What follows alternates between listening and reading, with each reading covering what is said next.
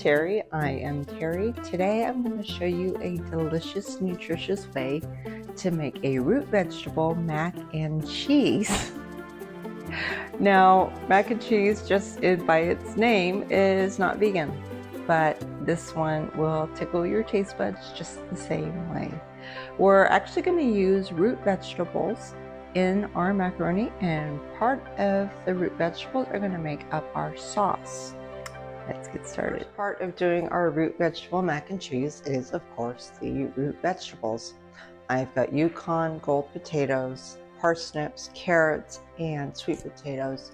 It doesn't really matter what kind of vegetables you use. You can use celery, you can use rutabaga, you can use beets, but know that some of these vegetables are going to go into the sauce. So if you use beets, there's a chance that your macaroni and cheese could go red. I don't know about you, but I'm not a huge fan of red mac and cheese.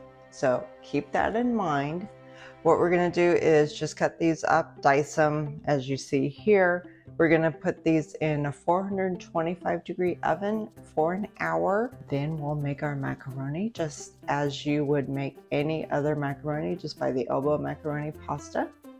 But the secret to this, all this, is going to be in the sauce. So I will show you that. Our vegetables have roasted for an hour. And now I'm going to make the sauce.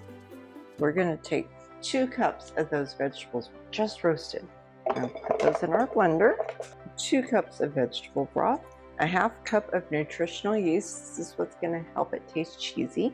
A tablespoon of lemon juice, a teaspoon of miso, a teaspoon of whole grain mustard, and a 1/2 teaspoon of onion powder, 1/2 teaspoon of garlic powder, 1/2 teaspoon of paprika, and a 1/4 teaspoon of turmeric.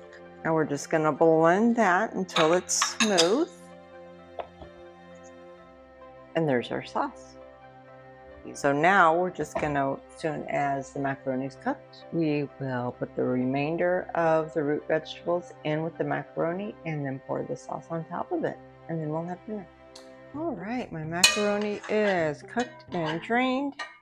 I buy the bean-based pasta because you get a little bit extra protein and fiber in your pasta that way, and fewer carbs.